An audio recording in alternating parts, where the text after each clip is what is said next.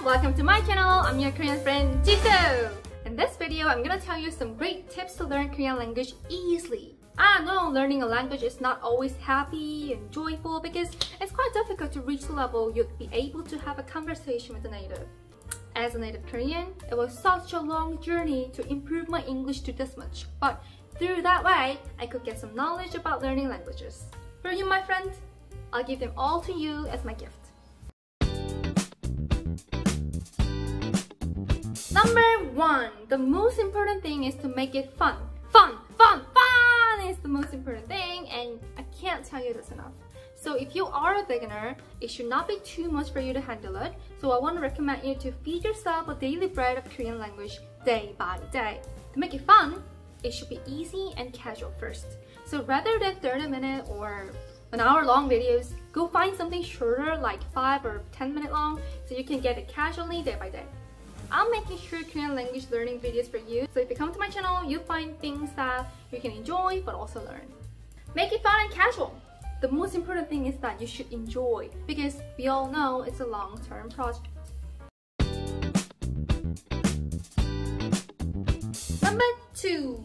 Among all things, vocabulary is the basis of every language. The more vocabularies you know, the more you can understand and speak the language you want. So try to memorize 5 to 10 new words day by day. There are some great applications that help you to learn and remember new words like Quizlet, Korean Vocab Hangul Hero. I'll leave the link where you can download those apps on the description. If you find your smartphone way too tempting of distraction because it can lead you not to those apps but to SNS or YouTube, here's another way. Use sticky notes or your own little vocabulary journal. It's very effective if you can be exposed to the language you want to learn as much as possible. So stick the notes with the words every place your eyes could be on and try to match the words with the things you actually see. It's very helpful. Like, let's say this is a sticky note. Put it on your phone and I just write it like smart to phone. And maybe you will not be able to use the smartphone again, but you can learn the language. You can learn the vocabulary. When I was little, there was a big vocabulary poster right in front of the toilet in my restroom, and every time I had to use the toilet, my eyes kept staying on that poster. It actually helped me a lot to memorize the words on it while I was pooping. Yes.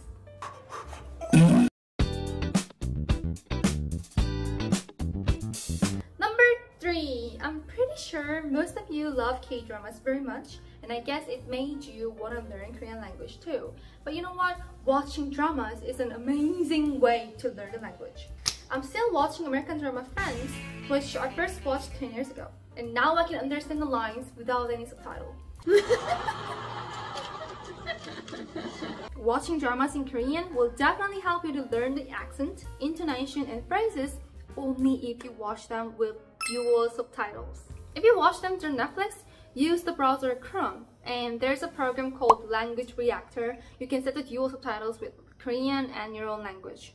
While you watch dramas with the dual subtitles, you can understand the contents but at the same time get to learn new words and phrases. Take a note when you find something you want to memorize on the sticky notes or your vocabulary journal. You know, when you're a fan of someone, you want to be like that person, don't you? Don't you? I love Rachel, Monica, and Phoebe. And I really wanted to be able to talk like them. So from the short phrases to long ones, I try to repeat the phrases pretending that I was one of the characters in the show. Away! My sandwich! My sandwich! Who do you want to be like? 세정? 보영? 테리? 죽여버리기 전에. 죽여버리기 전에.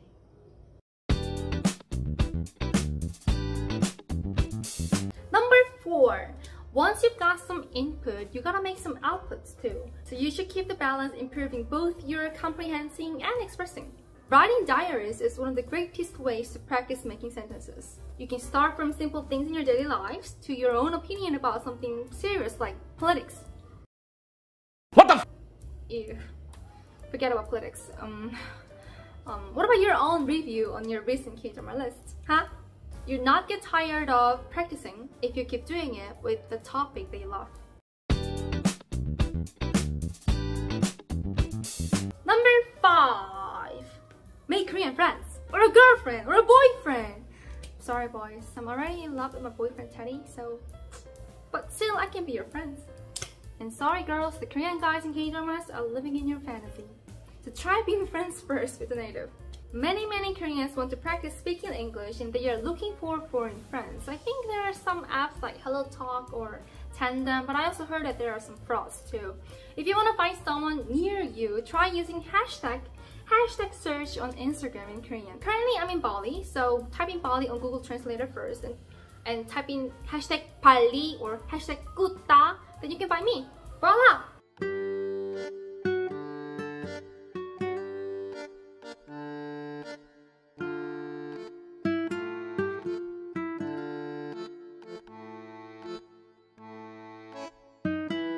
Want to be a friend? Follow me and leave a comment below my posts.